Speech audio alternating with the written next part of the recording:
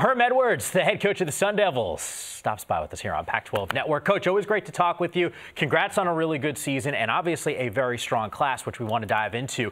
One of the interesting things, and I've heard this from a few people, and specifically Curtis Conway, who's doing some high school coaching as well, just the different approach that you guys have. It's kind of like not just one, not just two, but you guys roll 7 or 8 deep to try to get some of your guys and convince them to head to Tempe. Take me through the philosophy that you and your staff have put together with regard to recruiting. Well, I think recruiting obviously is about, 80% of college football anymore because it's year-round. And I think what you realize is the more boots you have on the ground when you enter high schools, campuses, I think it becomes one of those things where they go, you brought this many coaches? Yeah. These players are that important to us. And I think anytime the head coach and the coordinators and the position coaches can show up on campus when you're going to recruit an athlete, that sends a message that, you know, these guys are important to us, and we're going to do everything we can to get in the game to try to recruit them. Coach, speaking of the game, say goodbye to Manny Wilkins, playing at least on the field for your program, and now you bring in not one, not two, but 3 quarterbacks. In terms of the competitive cauldron you're trying to create, how do these 3 young men fit into that role, and what's it like talking to 3 different guys around the same position where only one guy plays on the field at a time? Well, honesty and their ability to come in and compete for a position that is vital in football, as we know, at all levels. And I think they understand our situation here. Coach Likens has done a nice job of really putting a lot of effort into all 3 of these young men. Now, I'll be tied to their hip as well because they play the quarterback position. But I just think they understand they're going to have the ability to come in here and compete to be a starting quarterback. And that's very important. And I think our history says that, the little history we have. We started 5 freshmen last year on defense. So we're not afraid to play the best players. And if that happens to be a young quarterback, so be it. We're going to play him.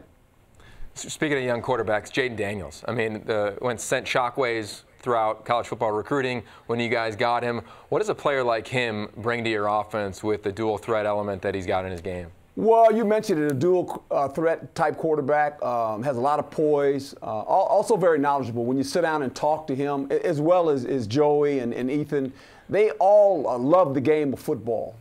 They're all in, and that's what you have to be as a quarterback. I mean, you got to love this game. I mean, their ability to try to gain knowledge every time they play. They're big in the classroom.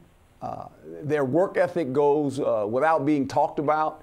They all have leadership qualities, which a quarterback has to have. So they fit the DNA of the position that they play. Coach, last year at this time when you brought your defensive coordinator, Danny Gonzalez, in, us football guys were fascinated by his scheme. You know, we all talked about the 3-3-5 and what that meant for your current roster. So I'm curious, going into his first recruiting cycle, your observations of the defensive class and how he's put that whole thing together. Well, it starts with the back end. You have to have players that can cover. And I think now we've kind of stocked our cupboard with some guys that we feel they have some length, they have great ball skills. If you think about Rashari Crosswell, who played for us last year, a freshman, he led our team in interceptions. The guys that we're bringing in here, they all have that ability to play the ball. They're good in space. They tackle well. They have great instincts. Those are the type of players you want in the back end of your defense. Why? We play in the Pac-12. They throw the ball around the yard a lot. You have to have instinctive players. And with these guys we're bringing in, it's going to be very competitive. So we feel like we've really upgraded the competition in the secondary position.